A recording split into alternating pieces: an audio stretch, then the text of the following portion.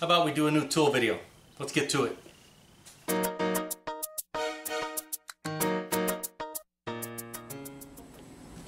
Alright, up first we got some master cylinder adapters. Now, these are made to adapt to a master cylinder on your vehicle so that it can help you bleed your brakes all by yourself. Pop these caps on, pressurize it with something like this. In fact, this goes with this kit. This is also made by Aries. And as you can see, I have a whole master cylinder adapter kit. This is a 12-piece made by Aries. So I got these originally, these two. You can see it comes with a bunch of adapters. But this one is one of the ones that it came with for Hondas. But it doesn't work perfectly for many Hondas.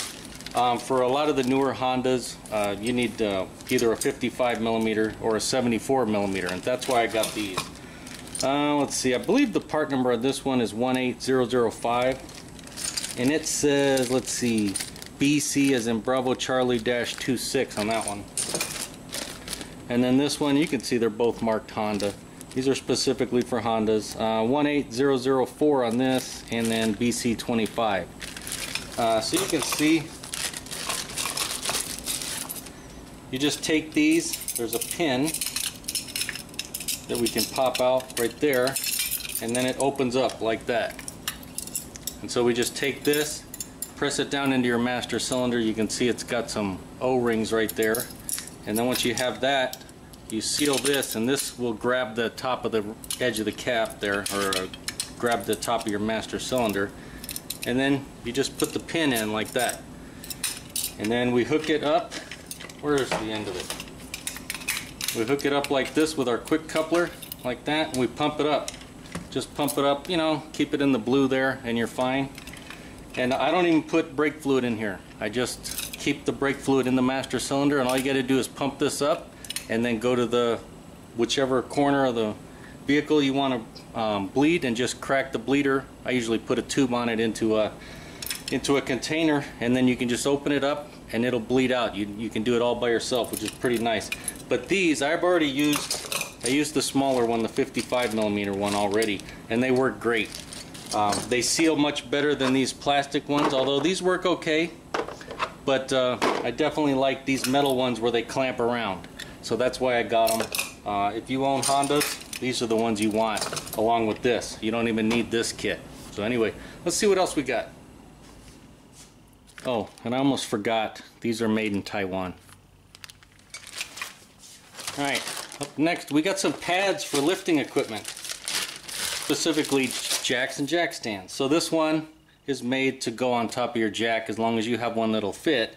You can see it has the grooves, plus it's a heavy thick metal right, or sorry, plastic right there, and definitely not metal. But this is good for your pinch welds if you need to jack it up right on the pinch weld for some reason.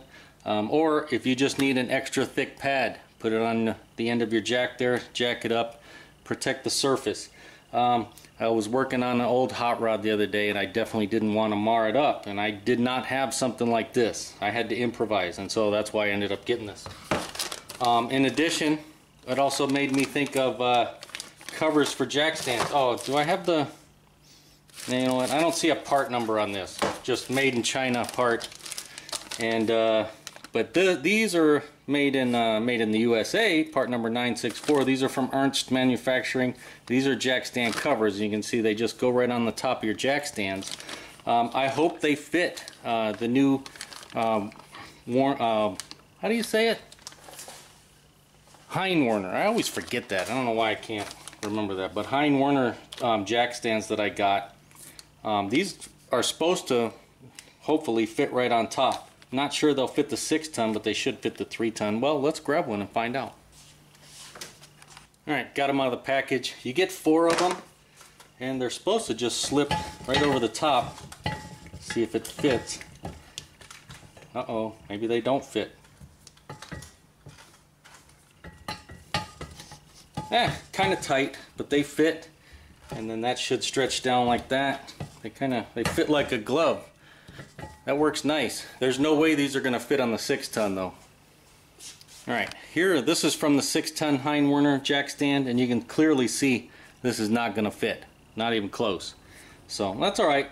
It'll work on. I have 4 of these, and so I got 4 of these. It'll work perfect on the 3-ton jack stands, but it won't fit on these Heinz-Werner 6 tons.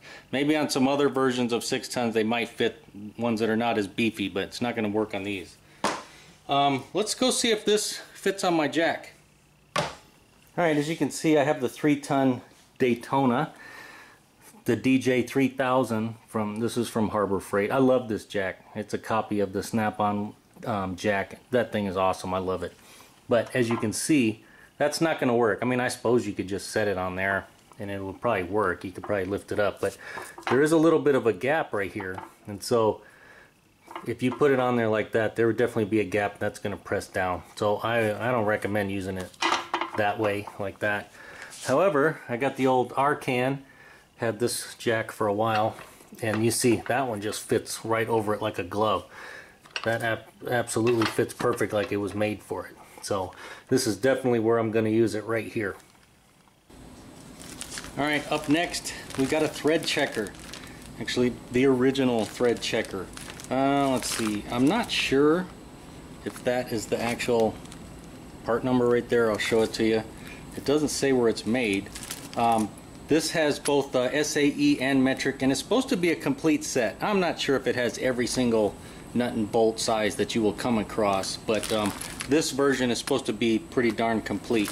I know they have smaller versions of this where there's not as many, but this one is supposed to be, you know, as they say, a complete set. Let's get it open, see if there's any more info. Okay, there they are opened up. You see they came in 2 different bags, one for metric, one for standard, and they come on this cable like this. It's got a little loop, so you can just kind of hang it up, and they'll just hang wherever you want right there, just like that. You can see all the different sizes this has, and so yeah, you can just put the bolt on one side, or you can put the nut on the other side just to check the size, and then they clearly have the sizes. They're stamped. I can feel that it's stamped, and then it's got some white paint in there to make it stand out, so that's kind of nice. So that should not wear off. The paint might wear off, but the stamping won't. You can see that's for metric, and then you got all the sizes for SAE, or inch, or American. I wish I knew where it was made. It doesn't say. Doesn't say where it's made anywhere. I mean, it says United States, but that's for the patent there. So who knows where it's made. Hopefully it's made in the US, but I don't know. There's nothing to indicate anywhere where it's made. Anyway, let's see what else we got. Alright, how about some more Honda specialty tools? In this case, we got a couple of oil deflectors. Now you probably, if you've watched all my videos, you've seen I have a blue one like this that works for older Accords. But I had a newer Pilot in the other day, and when I did the oil change, it made an absolute mess. And that's where these deflectors come in. You put them under there, and when you take the oil filter off, the oil hits this and then drains into your drain pan instead of getting all over the place. This one right here says 2001 and newer Acura MDX, 99 and newer Odysseys, 2003 and newer Pilots, 2006 and newer Ridgelines. So this is going to work, you know, anywhere from the early 2000s to 2012, 2013, right in that area. And then this one, oh, did I give you the part number? Where is the part number? There's that big long number right there that ends in 34. That's going to be your part number right there. This should be made in USA. Doesn't say it anywhere on there, but I believe it is. This one, here's your part number right there, and ends in 49, clearly made in USA. This is another deflector. I went ahead and ordered them both. You can see what this one looks like. This is a red one. So I got a blue, a gold, and a red one now. Doesn't say on here what they're for, so I went ahead and wrote it down. Also for Odyssey, Pilot, and Ridgeline. And you can see Odyssey 13 to 17, Pilot 16 to 18, Ridgeline 17 to 18. You can see this is for newer ones. But it sucks when they make a mess. Now, while I was looking for these, I saw this. And it's a big old fender cover with Honda on it. Let me get it out of this plastic here. Alright, there you can see what it looks like. Honda logo, very nice heavy duty vinyl. It's got a texture on the back. And this is like weighted beads up here. That's what that feels like. So you just put it over the fender right there and represent Honda. I work on a lot of Hondas, so I thought that'd be cool. I didn't need this. That was just, I threw that in the cart when I was buying those. Just for the heck of it, I thought it'd be cool. But anyway, another fender cover. Alright, let's see what else we got. Alright, up next we got a valve core tool. This is from Slime, the Pro Series. Ooh. Part number 20457. You can see it comes with our valve core tool plus a couple of free valve cores there. Where is it made? Made in China. Let's get it open. This one is cool because it has it's like a torque wrench, a mini torque wrench built in there for the proper torque when you tighten these things up so you don't over tighten them. Alright, now that's out of the packaging, you can see that's what it looks like. That's how long it is. This cap comes off and then you can put those in there and store them in there. That's kind of nice. That way you got them handy and you won't lose them. Looks like it'll hold about 4 or 5. Now this one is TPMS safe. Here's a TPMS sensor right here.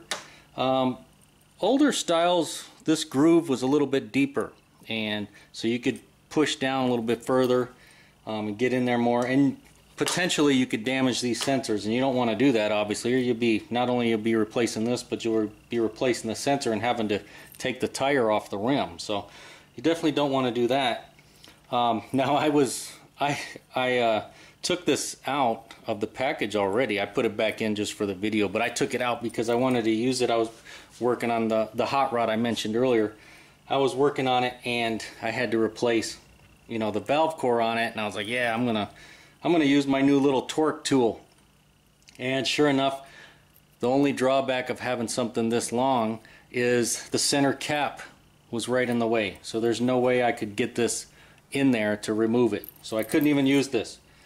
I had to go with my old tool, the little short one, you know, and just take it in and out like that, which it worked fine. But that's just one thing. When you have a long tool like that, you got to remember center caps might get in your way. Well, hey, while we're here, why don't we just drop this in and see if it works. There's no valve in there.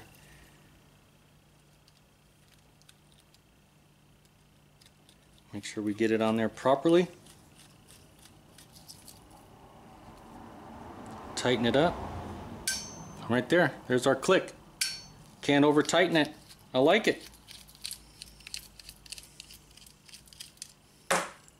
Looks like, whoops, looks like I dropped it. There was no damage until I dropped it. Alright, let's see what else we got. Alright, there she is. I went and returned all my jack stands back to Harbor Freight. And I got money on their little gift card. And this is what I bought. I bought the Daytona 3-ton heavy duty.